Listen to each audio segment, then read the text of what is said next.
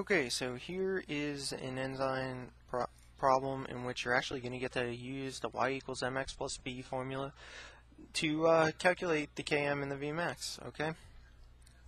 So, what I'm going to do here is just start by reading it and then we'll start working on it. Tyrosinase,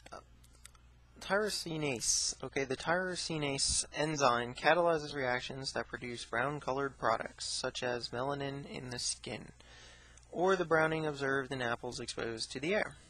Food scientists interested in preventing the browning process in plant-based foods have shown that dodecyl gallate, I don't even know what that is, but it's not that important for the problem here, is the inhibitor of tyrosinase. Okay, it's an inhibitor. We know it's some kind of an inhibitor. We don't know if it's a competitive, uncompetitive, non-competitive. We just know that it's an inhibitor. Sketch the Lineweaver-Burke plot, okay, for the enzymes in the presence and absence of inhibitor and report the value for the table below, okay? Alright, so the first thing they want us to do is calculate the Vmax for no inhibitor. And we have this equation here, y equals 1.52 x plus 1.51. So what I want to do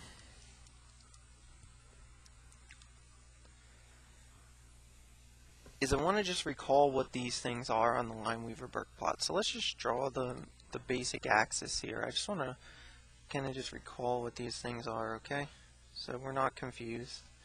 So this is 1 over V, this is 1 over S, right? And if we recall right, the y-intercept is the Vmax, or 1 over Vmax. And the x-intercept, which is going to be somewhere over here, is negative 1 over Km, okay? So if I have this equation here for no inhibitor, so I'll write no inhibitor. So no inhibitor, right? And I have this equation, it says y equals 1.52x plus 1.51, right? Okay. Not a terribly difficult equation. So if I want the y-intercept, I want to know where this crosses the y-axis. Well, all I have to do is set x equal to 0. So if x is equal to 0, then that tells me that y is equal to 1.52 times 0 plus 1.51. So y is equal to 1.51, right? Now, you may be saying, okay, that's the answer. That's our y-intercept. Right, that is your y-intercept. But that's not your Vmax, and that's why this is kind of a tricky problem. Because remember, it's actually the 1 over the Vmax. So I have to do 1 divided by 1.51. So I actually have to do 1 in order to get the Vmax. In order to get the Vmax, I have to say it's equal to 1 divided by 1.51. Okay, 1 divided by 1.51.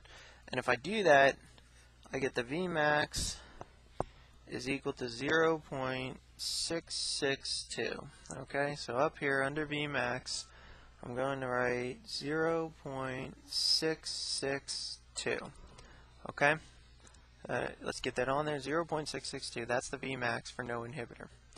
Now, if I wanted to use the same equation, I wanted to get the x-intercept because the x-intercept corresponds to the Km. All I'd have to do is set y equal to 0. Okay.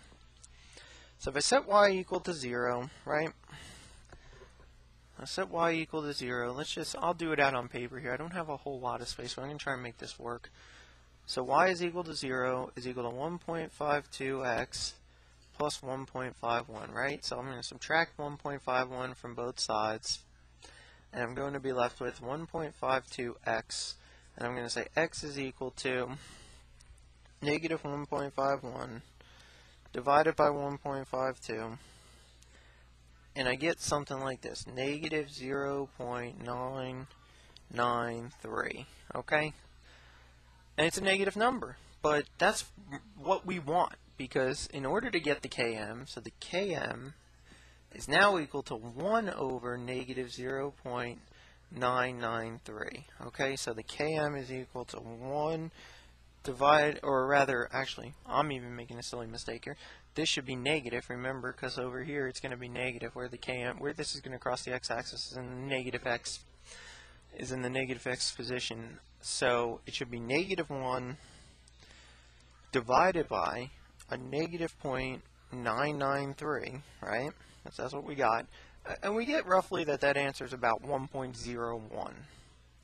So the Km is 1.01, okay? So now we have the Vmax and the Km, so we found the two values for that.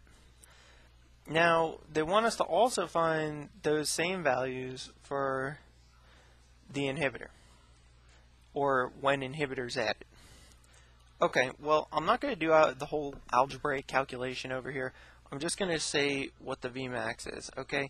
Now remember, to get the Vmax, we have to do 1 divided by, now if we look at the equation here, it's 1.58x plus 4.27. So if we set x equal to 0, the y-intercept is 4.27. If I do 1 divided by 4.27, I end up with 0.234. So 0.234, okay? And, alright, you know what, maybe I'm just going to show this real quick. So y is equal to 1.58x, because I want everybody to be clear about this. This was something that I found, you know, somewhat difficult to think about initially when I was first in the class. So if that's equal to 0, so 1.580 is equal to 4.27, so y is equal to 4.27. Now if we recall, going back over here, I said the Vmax is actually what the answer we actually got was 1 over Vmax. If we want the Vmax, we need to divide the answer by 1, okay, or divide the answer into 1. So if we get this 4.27, simply do just like that. 1 divided by 4.27, you get 0.234. Okay? Now, same thing with x over here. We said we said y equal to 0. We subtract 4.27 from both sides, and what we end up with is negative 4.27. So negative 4.27 divided by 1.58, and that gives us this value. Okay? But the trouble is this is not the right answer, so we need to do 1 divided by negative 0.270. We get negative 0.370, okay? So that's going to be, again, making the same mistake here. It should be negative 1 divided by the value we had there. So if it's negative 1 divided by the value we had there, it's actually going to be 0.370. So, excuse me, even I'm confused. But I think we'll get through it. Okay, so I have those values, right? I have my Vmax, I have my Km for both of those things. Now I can plot those on the graph that I drew over here. Although this is getting a little messy, I can kind of plot those, and I know where they are. So if I want to plot the no inhibitor first, the Vmax is 0.662, but that's not the value I want to plot, right? The value I want to plot is the 1.51. So if we just sort of say, okay, here's 1, so here's 2, so 1.51 is right there. Okay, I plot that point right there. This is not to scale, so please, you know, don't quote me on this stuff. This is not to scale. It's just a rough graph. I don't have graph paper or anything.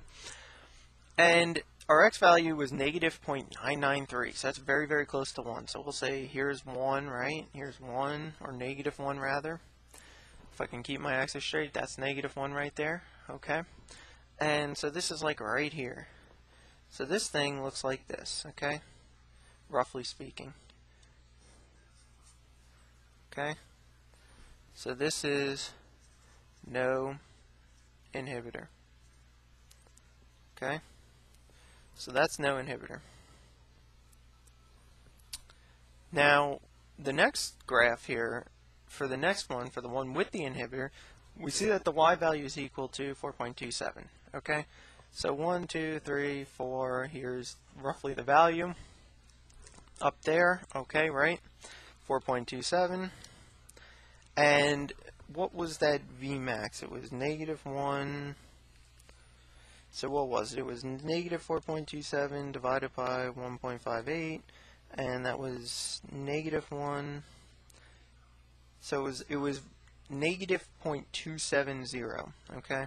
So this is going to wind up getting shifted over here. So there's negative 1, here's negative 2, here's roughly negative 2.70. So this graph is going to look something like that, okay? And this is with inhibitor. Okay, so that's with the inhibitor. And remember, this is negative 1 over Km, and this is 1 over Vmax. Okay, 1 over Vmax. So we can label the points on the graph. 1 over Vmax, negative 1 over Km, right? There we go. Everything is labeled on the graph, and we're pretty much all done with this. That's all we had to do. We had to fill in the table here, and we had to draw the graph. Now, the next part of the question, if I have enough time to finish it, I hope I do, says, what type of inhibitor is dodecel gallate? Justify your response and explain what this tells us about the mode of inhibitor binding. Okay, well, let's look at it. From this graph, we know one thing. It's not competitive inhibition. And why? Because they don't have the same Vmax. In order for this to be competitive, they have to have the same Vmax, right? So it has a smaller it actually has a smaller Vmax here, okay, with the inhibitor. So, which rules out competitive inhibition, and since no amount of substrate can fully overcome the effects of the inhibitor. So the Km is also smaller, okay? Notice we're going further in the negative direction, so that's going to mean this is going to be smaller, okay? Because a larger number over 1 is going to give us a smaller number, okay? A larger number, or 1 divided by a larger number is going to give us a smaller number, okay? So it's smaller, and the substrate appears to have a greater affinity for the enzyme. So this is consistent with an inhibitor that binds the enzyme substrate complex. And now think for a second, which one of these types of inhibition that I talked about binds the enzyme substrate complex and prevents the enzyme from releasing substrate and continuing the reaction to make product? Well, if you remember from the previous videos, it's on competitive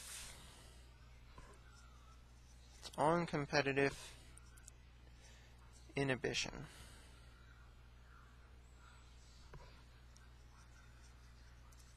Okay, it's on competitive inhibition. That's the answer here.